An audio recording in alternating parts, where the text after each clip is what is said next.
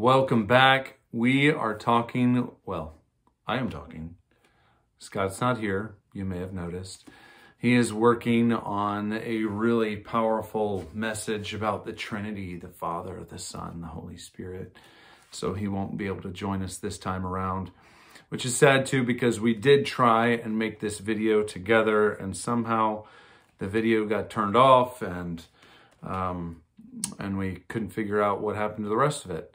And this was a really good, really powerful few chapters. So the last chapter we talked about in this book, Rhythm of Life by Matthew Kelly, we ended on this line: there must be more to life. This next chapter is called The 5 Questions. And they're basically the questions that man and woman has been asking since the existence of creation itself, right? And these are the questions: who am I? Where did I come from? What am I here for? How do I do it? Where am I going? Now, he says, of course, the second question introduces us to the ideas of creation and life. Question 3 and 4 kind of give birth to mysteries of love and joy and happiness, but also suffering and discontent, and especially the never-ceasing struggle to experience the good versus evil in our lives. But to answer all of the questions, we have to start with one, and that is, who am I? Because it goes back to the creation. Because if no one created you, that is a much more difficult question to answer.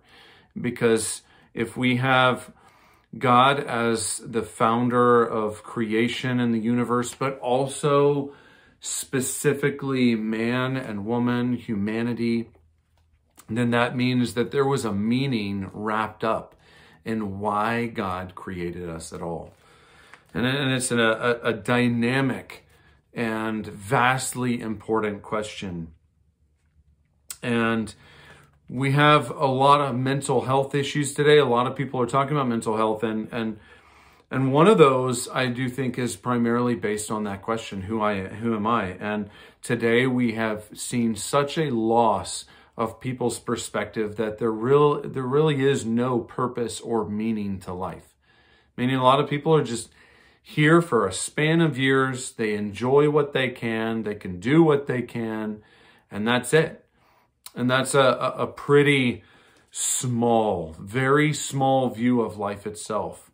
But think about it. If God of the universe created us, there is a powerful meaning and purpose behind us as humankind, but also for each of us individually. All right. The next chapter is called The Meaning of Life. What do you do, or what you do and what you have, is what is said as the most important things in this culture. And doing and having is kind of the focus. You can see it around us, especially here in the North, where we're over busy, we're overworked, we're overstressed, we're overcommitted, and we're over tired. and that is not the natural order. There needs to be a theme. There needs to be a string of reason behind all of it. And he actually likens it to basically a soap opera, which he says there is always something happening, but nothing ever really happens. Meaning there is drama, there's activity, there's words being spoken, but what ties it all together? So an episode might be entertaining, a series might be entertaining, but what's the reason behind any of it? And he wants us to be connected once again to those primary questions. And he says, he doesn't come right out and say it, but I believe that God says, who you become, who you are becoming, how you are treating the life experiences. Are you growing from them? Even during the suffering, are you learning? Are you letting God mold you throughout the highs and lows, because the becoming is infinitely more important than what you do and what you have. And of course, Matthew Kelly says, who you're becoming means that the greatest purpose that we have is to become the best version of ourselves. Why? Because God made each of us individually with something in mind, a why behind it, a purpose behind it, an intention. And the way to fully accomplish that potential, and frankly, the way to fully give glory to God and show others through our being a representation of who God is by becoming the best version of ourselves. And so he has this paragraph. I want to read this off just a little bit, but he says, God doesn't want to control you or manipulate you. He doesn't want to force you to do anything. In fact, God really wants to invite you in to the possibilities. God wants to show you the amazing mystery, but also the potential that is in each of us. And that's how God constantly does it, by an invitation with a loving sense of, this could be your future together with me. Let's do this. So, we're going into 7 dreams. And Matthew Kelly says, he has a dream journal, of course, and he's focused on becoming the best version of himself, but he does have these dreams and he wants to share them with us. They are powerful, powerful dreams. And they are a powerful kind of clarity about the things that in my opinion, all of us actually truly want. We are all geared to try and move towards happiness. We're geared towards wanting to fulfill that desire to have peace and happiness. But of course, I don't want to get into it right now. Why don't we do the things? But I want to focus on these dreams, because there is a relationship between these dreams and finding that meaning and purpose. I continually say, because in my background of being a dream manager, I've been looking at people's dreams and examining the deepest levels of what they are. And what I have found is the deepest dreams that we have really connect to that God-given purpose deep, deep within us. And unfortunately, it's often the thing that we fear the most as well. Why do singers, famous singers, fear getting on stage? Why do artists fear showing their art to the world? Why do we fear? Because those are the deepest things within us, and we're afraid that if we show them to others, we will get put down. We will get shot down. We'll get told an answer to one of the greatest questions that we have, which is, am I worthy? Am I good enough? And it hurts deeply to try and accomplish that dream within us and get told that is wrong and that is not wanted. It's basically saying to someone, you're not wanted, because dreams are a representative of who we are. So I want to read off some of this, because when I read them, I could just feel God's presence kind of moving and acknowledging these are his dreams for me too. No, it's not scripture. But sometimes God's presence is felt upon different writings that we see, whether we see it in a devotional of Oswald Chambers or something that Matthew Kelly has written. The first dream, I have a dream for you. And he starts off every one of the 7. I have a dream for you, that you have complete control over your mental and physical faculties, and that you are slave neither to food, nor drink, nor any other substance. I dream that you will be free, that you will have freedom in the truest sense of the word, the strength of character to do what is right in each situation.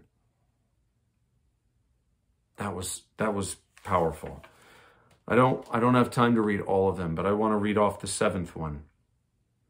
I have a dream for you, that you discover a deep and abiding interior peace, the peace that comes from knowing that who you are, where you are, what you do is essentially good and makes sense, that you are contributing to the happiness of others, and that you are progressing toward becoming the best version of yourself. Again, powerful. And I would tell you to just pick up this book and read off those 7 dreams as if God himself wrote you a letter. The next chapter is called A New Perspective. Frankly, we need a new perspective in life because, let's face it, the TV, the news, the radio, all of it is trying to create in each of us a specific perspective that they want us to have and not God. And let me tell you, we need to see through the eyes of Jesus once again. When he said, open your eyes and open your ears over and over, he meant, I want you to see this. I want you to try and adopt the same perspective that I have. So, and he says, we have to remember that there is more. That in fact, we cannot live without dreams because they foster hope. And hope is one of the forces by which we live. And that's why hope is one of the top 3. Faith, hope, and love. We need those 3 to go through the struggles, to go through the strife and trials and temptations, the pain and the failures and the criticism and the disappointment. Why? Because we have to hope that there is still a better future to come. We do want that better future. And he goes on to say that a dream of ours, of each of us, is a self-revelation. The greater danger for most of us is not that our aim is too high and we miss it, but that it is too low and we reach it. Meaning that's why we need to dream. It causes us to pursue. It causes us to be passionate. It causes us to say, I need God in this to accomplish this dream. It causes us to think we cannot do this on our own. We need other people. For Thoreau once said, go confidently in the direction of your dreams, and you will live the life that you've imagined. And that, I do believe earnestly that that is what God wants. A dream is not something that you come by easily. Let's face it, it's almost representative of some of the best movies. Even if those people die trying, a dream is worth having. A dream is worth pursuing. It changes the world for the better. The God-given dreams. And then he says, live passionately. This last part of the section is basically you must find that passion and hold on to it for dear life because otherwise we begin to float. Otherwise we begin to veer off course. We become convinced of other people's perspectives. When we get convinced of superficial wants that the TV trying to convince us to buy. And that is not how we live passionately. He says, well, some of us are sitting around letting the sand in the hourglass of life empty, thinking I would give my whole life to be able to do that. Some people do give their whole life to live out their dream. They're giving their whole lives to the magnificent and meaningful pursuit of their dreams. Some people are waiting for them to happen.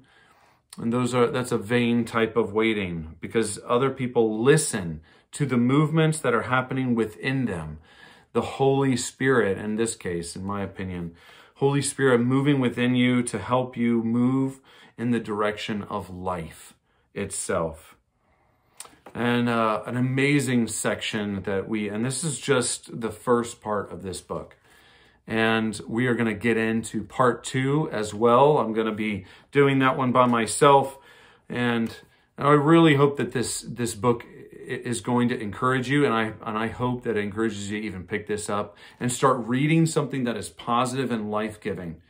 Because there's plenty of voices out there that are negative, that are trying to crush dreams, that are moving in the wrong direction. And my friends, God calls us to live a different life, to show that God is present and active even right now.